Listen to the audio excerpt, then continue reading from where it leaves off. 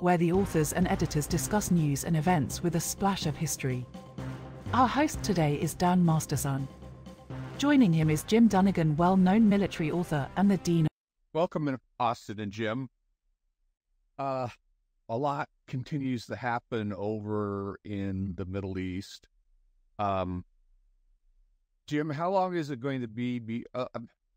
Let me just say that we're recording this on February 2nd, and, attacks continue to happen, and we've lost several service members from, Iranian proxies. How long before the U.S. attacks Iran? Well, Iran is very concerned about that. Apparently, the attack that killed our troops was unauthorized, and the Iranians have, uncharacteristically, run in there and basically chastise these fellows. They do not want a war with us. They've managed to avoid that so far, and they really will go out of their way if they have to avoid any incident that would basically compel the United States to attack Iran. They cannot afford a war with the United States, and it could get very ugly very quickly. I mean, Iran is a major manufacturer of missiles. They have a nuclear weapons program they're working on, which is apparently moving forward slowly. And the Iranians are rather prudent as nations go in that part of the world. Like Saudi Arabia, they want to be a factor, but they don't want to be a combatant. So, there's hope in that department. But, it is getting rather shaky because the Iranian proxies are out of control more than usual. So, Austin, what do you see happening? Well, I think February 2nd, Groundhog's Day, is actually a good day to record this because we've had so many problems, terror problems, attacks, proxy wars started by Iran since, Khomeini took power in 1979, and,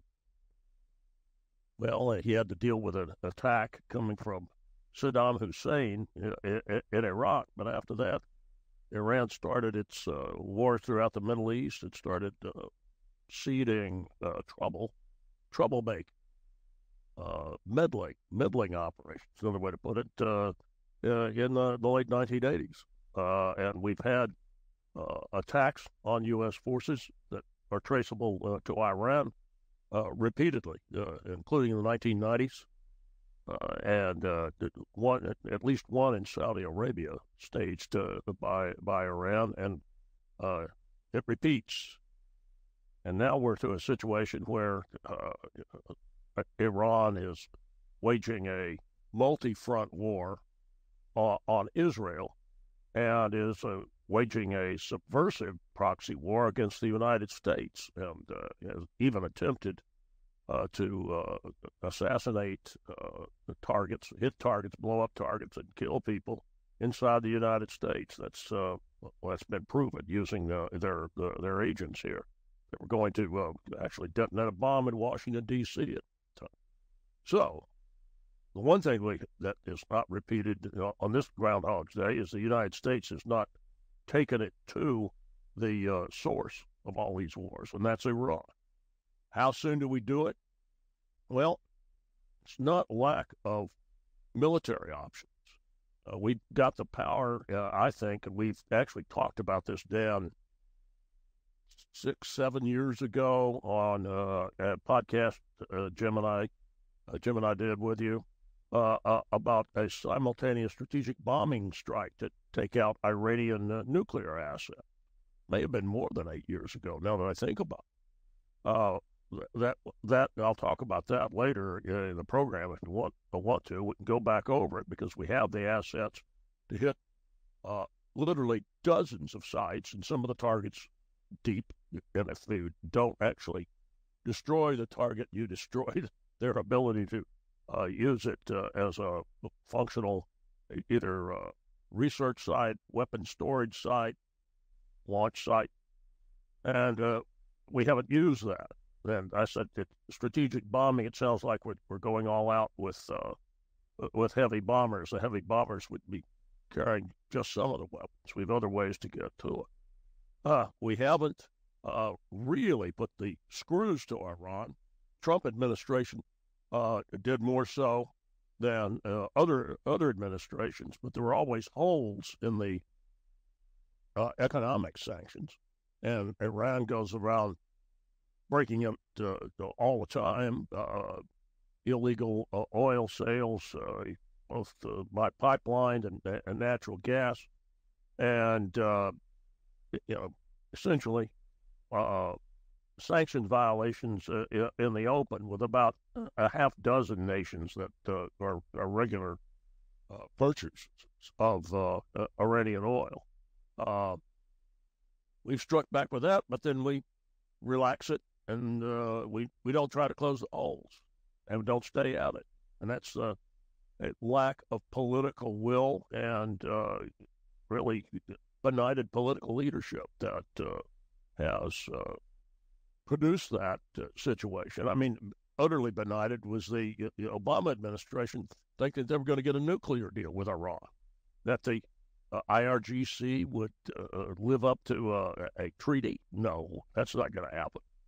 You see how absolutely wicked the regime is here in what it's doing right now with its war against Israel. But that's not just against Israel. They've got waging a war in Syria. They're waging a war in Iraq. They're fighting with Pakistan. They seem to have backed off, at least for a while, on terror attacks in Europe, but they have a finger in South America and Central America, meddling and murdering at the same time. Where's the strike back? Well, you've reached a point here with killing Americans, shooting at having the Houthis wage war against global commerce. Something needs to be done to the head of the snake, and that is that's Iran. I can't say when it's going to happen because I don't see the political will to do it. What is Iran's response going to be? Well, they'll be belligerent, they'll shout and scream, and it'll be kind of like what they did when Soleimani was assassinated. There's not much they really can do if the United States and its allies unleash the kind of military power we've got. Seal off their ports. It's a possibility. That's another option. You can seal them off with mines, or you can bomb them. Now, Austin, you're starting a war. No, Iran's been at war with the United States. I trace back when their meddling operation began, but it's been at war with the U.S. since 1979, and we just don't admit it. We've been so powerful we can kind of sort of ignore it. And now it's come to a head. So you tell me, Dan, when the attacks come. Yeah, but we have the assets. If you want, Jim and I can explain simultaneous strategic bombing strike as an example of what we could do. Well, Jim, why don't we do that? Talk about how we would hit them. Well, to make a direct attack, we basically unite Iran behind their religious dictatorship. Currently, Iran has a lot of internal problems which are growing. The economy's a mess. I mean, all these sanctions have had an impact, and the government has put a priority on making mischief overseas, which is, as Austin points out, is a point of conflict with many Iranians, and unless we do something, an act of war, as it were, against Iran, all that resentment within Iran is going to be directed at their own government. Now, their own government suppresses outright opposition, violently. They kill people. For example, the hijab, incident, 2 years ago, when a Kurdish girl was caught by the religious police and beaten to death for not wearing a head covering. That caused a lot of unrest in Iran, which is still going on. I mean, the people are basically fed up with being reduced to poverty in order to support the the activities of the radicals in Iran, who want to basically keep making war on everybody else. Now, you saw another blowback on that. There was that Islamic terrorist attack in Iran, which killed, dozens of people and injured many more. That's something that had never happened before. The Iranians are losing control inside Iran. In other words, they don't have the support of enough Iranians to basically detect, internal threats, coming from the outside. And, it just gets worse and worse. The Iranian people don't like their rulers, and that dislike grows and grows the more, things go on as the way they have been. Well, Dan, I disagree a little bit with Jim on this. He says the people are going to unite behind the regime. I think it's gone so far that they're not, especially if you hit the targets that we need to hit, and that's their nuclear production, nuclear research, and storage facilities. And on top of that, you hit all the Republican Guard leadership sites. There are 3 or 4 that pop up in open source material about where the headquarters of the op training and headquarters control elements of Al-Quds, their special forces, are located inside Iran. And where you also, as best as we can do, locate where their forward deployed Al-Quds headquarters are and hit them all in a very short period of time. And there's a very good possibility that you'll have Iranians clapping, maybe back in the house, not where they can be seen, so the government secret police come and arrest them. But they're going to be happy with it, because that's going to hurt the regime. It'll hurt it badly. Yeah, there have been public, how should I put it, signs of appreciation by the public for previous attacks that basically hit the government's activities overseas. The Iranian people see that as a main reason for their poverty. All these sanctions and what have you, they'd rather trade with the rest of the world. In fact, until the 1980s, when the current religious dictatorship took over, Iran was quite prosperous, and they were trading with their neighbors in the Persian Gulf and the West. They still have a lot of those Western weapons, aircraft, some of them are still flying, that they purchased, before the Shah was overthrown. When the Shah was overthrown, the religious leaders who basically, benefited most from it, decided that we're going to be against anything Iran was previously for when the monarchy was in power. And a lot of people now wish the monarchy were back, because things were a lot safer, a lot more prosperous, and they're beginning to wonder, what were our parents, we're talking about parents and grandparents now, what were our parents thinking? And the parents, basically, most of them agree with the kids, we made a mistake. We shouldn't have trusted these maniacs. We didn't know how maniac they were, and they were more maniac than anybody could have, predicted.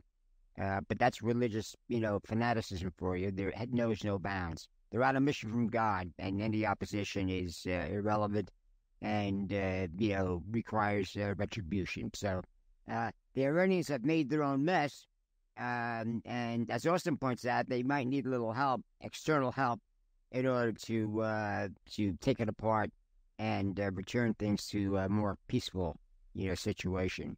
But it's not going to happen automatically. I mean, Iran is a big country.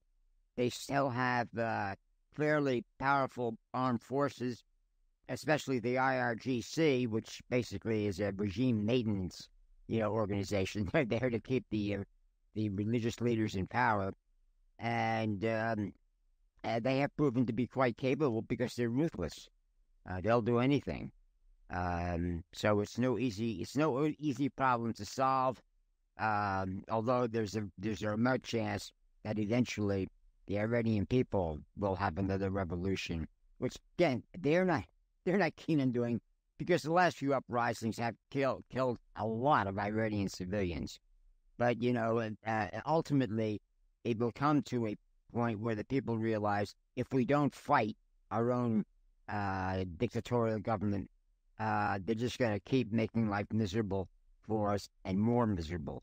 You think it can't get any worse? Well, it does. It can, and it will continue to, unless there's someone internally or externally, puts an end to it.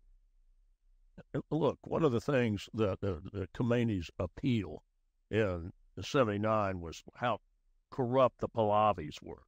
The Pahlavis were crooked. They were thieves. They lived as multi-billionaires, which they were, and the rest of other Iranians outside of the royal family and those who were in the corruption circle were suffering. And that was true. That was true. That the Pahlavi family was crooked. And at the same time, as Jim described, the Shah's regime was a modernizing force in terms of both education,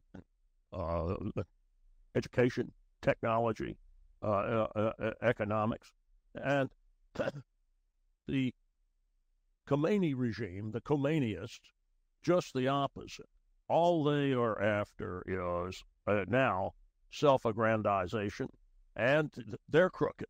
I've had several Iranians, expatriates here in the U.S., who still have family contacts in Iran, tell me, yeah, it was bad under the Pahlavis. Well, it's even worse now, and I won't go into all the details of one particular situation involving some apartment houses in Tehran. But what it used to take to pay the regime to get all the locals in the Tehran to get something done, there was a almost built-in bribe on it. Well, now it's about 5 times larger than it was, and that's even accounting for inflation. Now, can I check the story out? I did a little bit, and it was darn close to what was published about what the corruption costs for construction and modernization of housing in Tehran. The religious dictatorship's even more crooked than the Shah's dictatorship. Shah's dictatorship has aspects of what we might call an authoritarian instead of an outright tyranny. Because under the Shah, you could read almost anything you wanted, and if you had a satellite dish, you could watch whatever. That's not what happens with the Revolutionary Guard Corps. They go around like the communists did in Russia, Eastern Europe, and try to make sure your satellite dish or whatever connection you had, because is turned east, you can't turn it west. That's succeeded. It didn't stop everybody from being able to pick up West German and French and Finnish satellite television, but it largely succeeded. Well, the porosity of the internet means that we actually, the Iranians have a better idea, much better idea, about what is going on elsewhere in the world and about how depraved their own regime is. But you still get tossed in jail if you get caught with listening to alternative points of view. And the Iranians don't like that.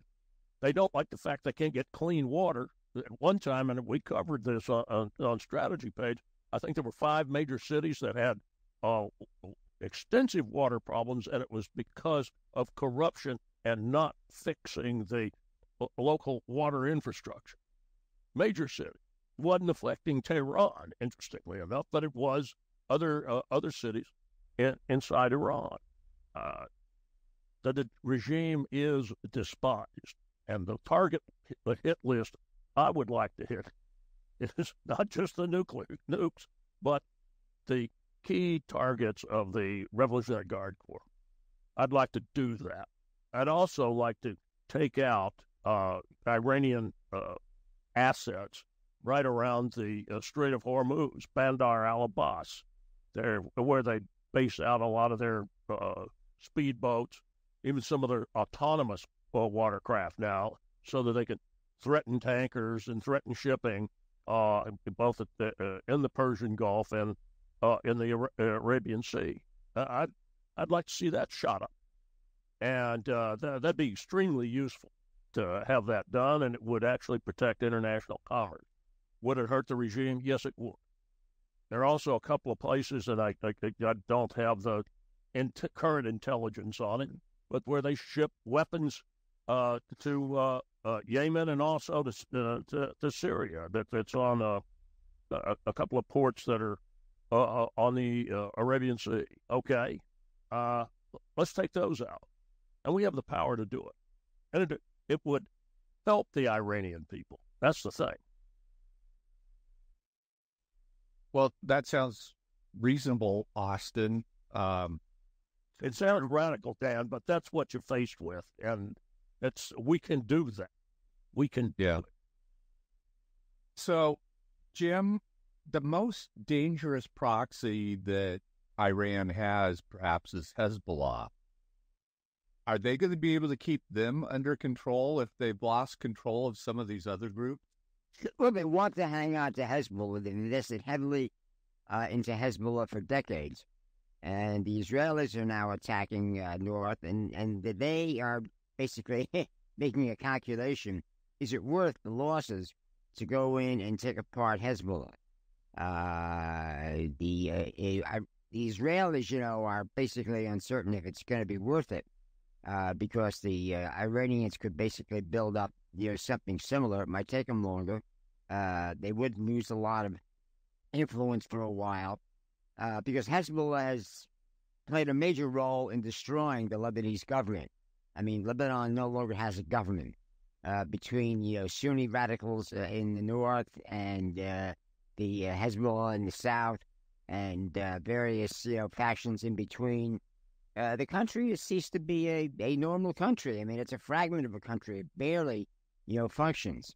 The ports that used to be major sources of income for the country no longer serve that purpose because they're unreliable, full of hostile, warring parties. Lebanon has a lot to gain by Hezbollah being destroyed, but Hezbollah won't go easily, and the Israelis have to basically calculate: can we really justify the losses? I mean, they've already suffered heavy losses, first from Hamas, out of Gaza, and now they're fighting in the West Bank.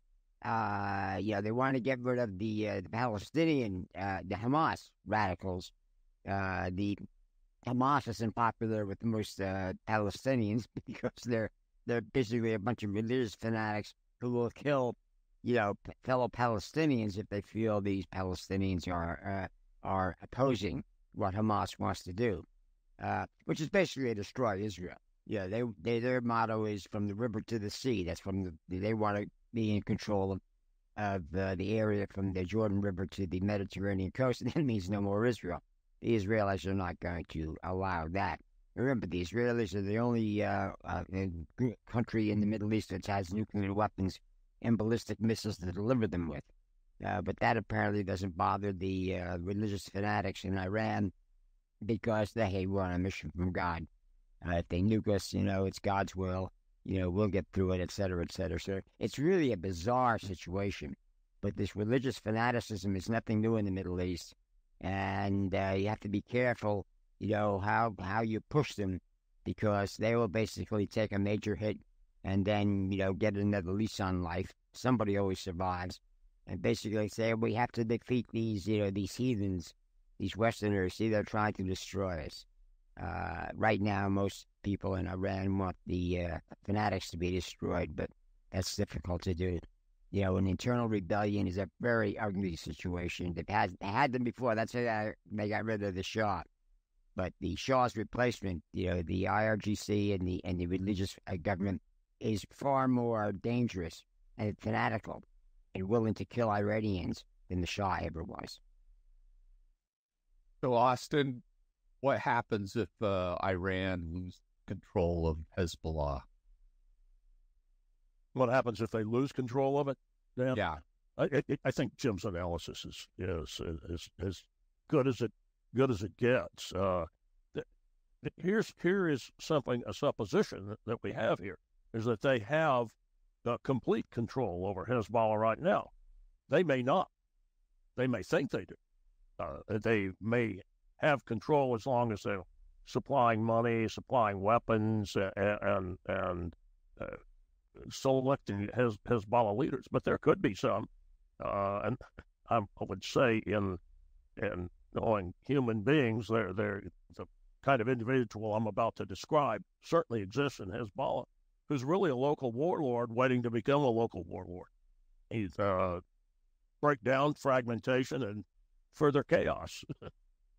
An internal war in Hezbollah over who's going to control the organization, and suddenly it's 5 or 6 smaller organizations, what we've seen happen with Mexican drug cartel, especially after the Gulf cartel fell apart. And then you had 4 or 5 fragments, some of them even more by even more vicious men than the group are running the original Gulf cartel.